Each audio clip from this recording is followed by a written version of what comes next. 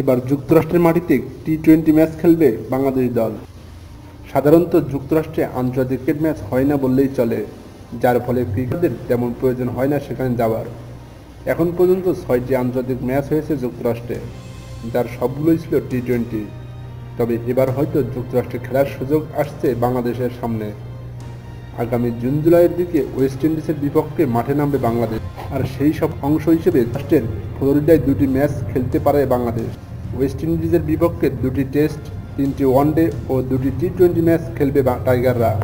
এই প্রসঙ্গে একটি সূত্র জানিয়েছে, ওয়েস্ট ইন্ডিজের পাঠানো প্রস্তাবিত সূচিতে টি-20 ম্যাচ 2টি রাখা হয়েছে যুক্তরাষ্ট্রের ফ্লোরিডাতে। ক্রিকেটের 2010 সালের 22শে মে নিউজিল্যান্ড শ্রীলঙ্কা ম্যাচ দিয়ে শুরু হয় যুক্তরাষ্ট্রের আন্তর্জাতিক ক্রিকেট।